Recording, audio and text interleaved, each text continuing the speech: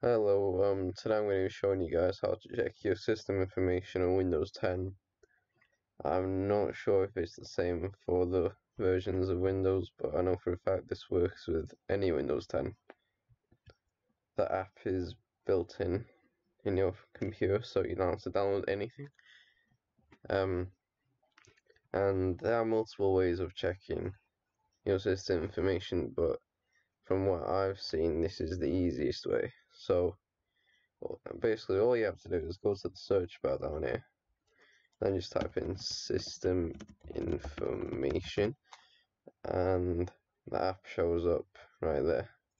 And you click on it and there you go. You have everything here. And there's a lot of stuff. That's a summary. You can check the hardware access, components, and software environment. A lot of things. So yeah, you can see your processor. You can see a lot of things. You can see the build.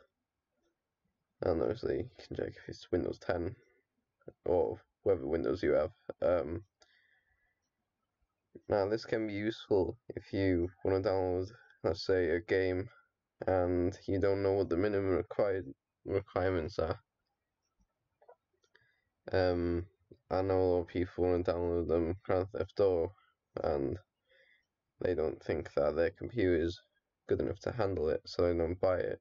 But it's pretty simple. You just have to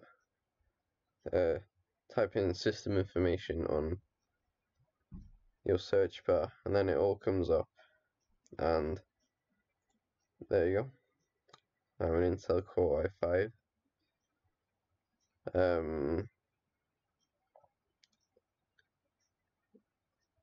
And yeah, that's basically it.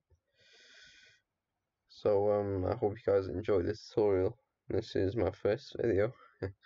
So I know it's not specially made or anything like that, but I'm just starting off. So yeah, anyways, have a nice day, guys. Hope you enjoyed the video.